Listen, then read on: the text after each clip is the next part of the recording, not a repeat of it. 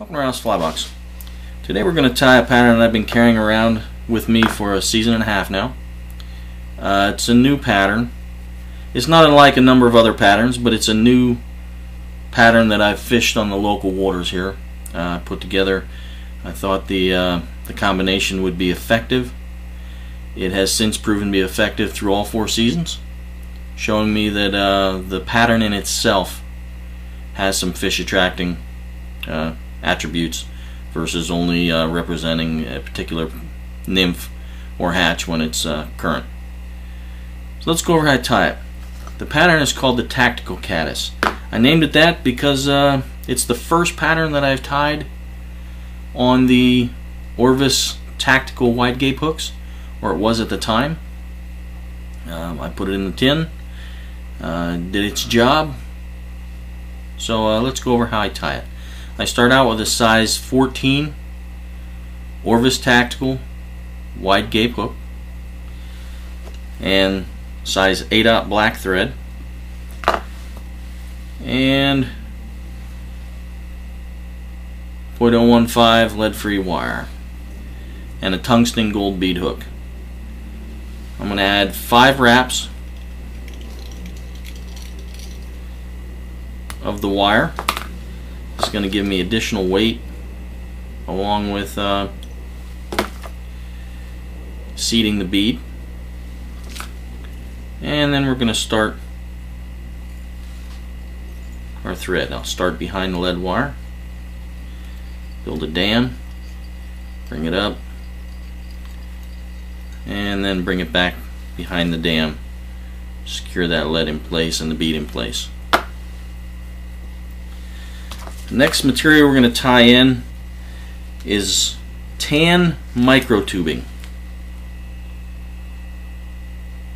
I use this quite a bit for ribbing. I'm going to tie in a short section of that. We're going to tie it in right behind the lead. Capture it right there. That'll facilitate our taper. And then I like to pull it snug as I wrap back. What I'm going to do is I'm going to wrap back till I'm at a point about 1/3 of the way into the bend, and if you were to draw a line from where you're stopping to the point of the hook, it's about a 45-degree angle. And that's where I'm going to leave it.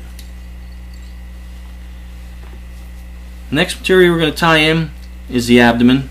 We're going to use number 11 olive hairline dubbing, just standard rabbit. It's going to be a fairly slender body.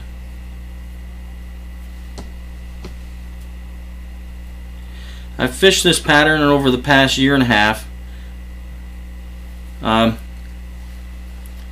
In most of the waters that I frequent, pretty much all the waters that I frequent, and it has not let me down on any of them throughout Pennsylvania, central Pennsylvania, and north central Pennsylvania. It has been a very effective pattern, fishing it as the lower fly on a tandem rig or by itself.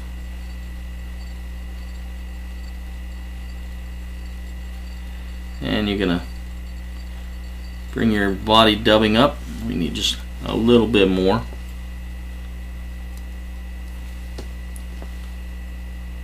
All I use is a little bit of saliva on rabbit dubbing. Twist it directly onto the thread. We want to bring that up to at least onto the wire. And then we're going to counter wrap our tubing, and we're going to pull it fairly snug. I like it tight. It adds to segmentation. I think it adds to the properties of the tubing.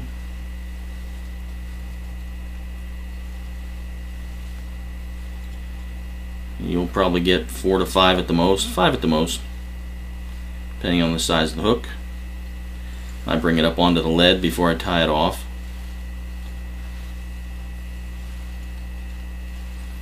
And since you have pulled it tight, make sure you secure it fairly well. So before you let it go, make sure you put some wraps before and after.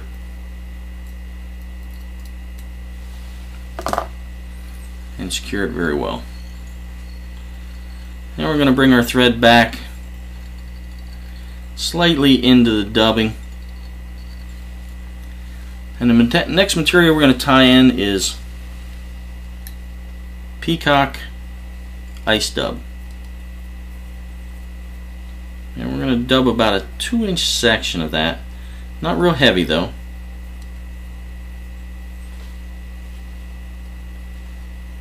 And you're going to wrap at the, you're going to build up a front or a rear thorax at the point of the end of the body. And then bring your thread to the front. You want that to be a slightly substantial section. Next material you're going to tie in is furnace hen.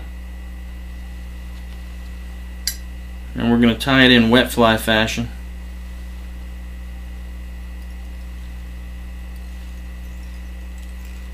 Behind the bead.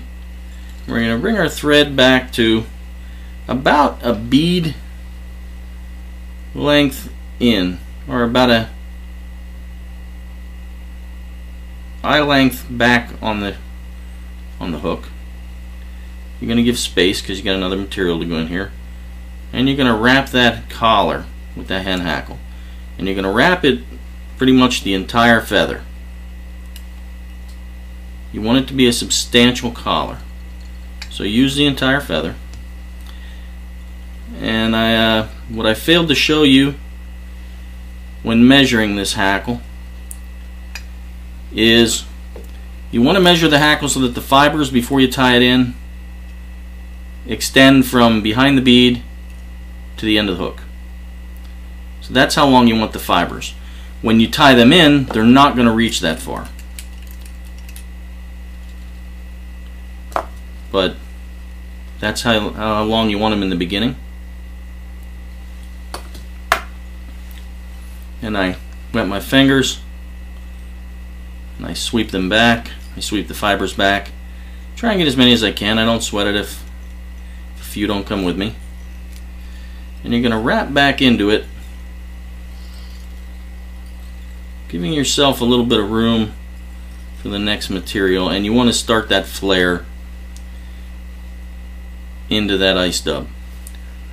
And the last material you're going to tie in is a small section. You're going to dub a small section of black ice dub. Doesn't have to be a lot. About an inch, lightly dubbed. If you're a little more, a little less, doesn't matter. You're going to build a collar. And you're going to dub that collar behind the bead, tight against that hackle. And then bring your thread up behind the bead and in front of that dubbing. And at that point, give a 3 or 4 turn whip finish.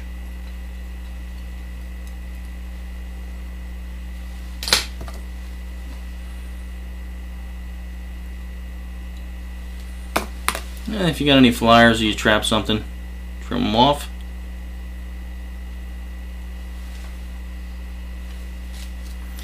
And then what I like to do to finish this fly is I'll slightly pick out the olive dubbing or the peacock dubbing in the back.